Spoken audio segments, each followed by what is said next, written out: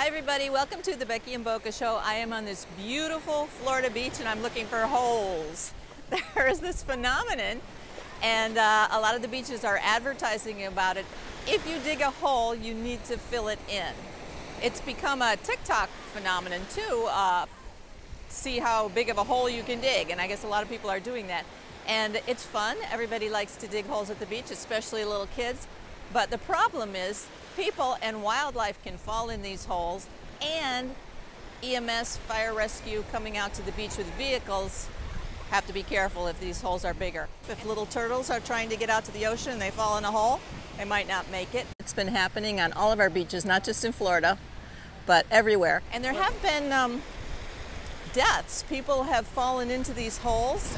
Deaths have occurred in multiple states, including a tragic story of a woman who fell in a hole in Maryland. A woman was walking at night and fell into an enormous hole.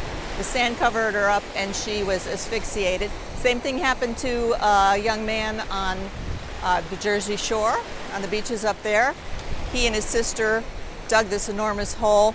The sand collapsed on top of him. The sister was rescued, but he was not. And it only took about 15 minutes to dig them out, but I guess the sand is so heavy and you can't get oxygen. So it is dangerous, so be careful if you're digging a hole.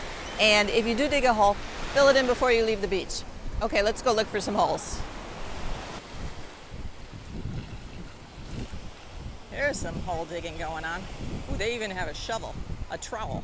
Look over here. This is a deep one.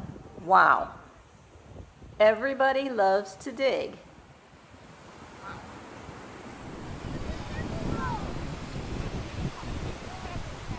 Now look at this hole. It's deep and it's right along the path where you walk along the beach.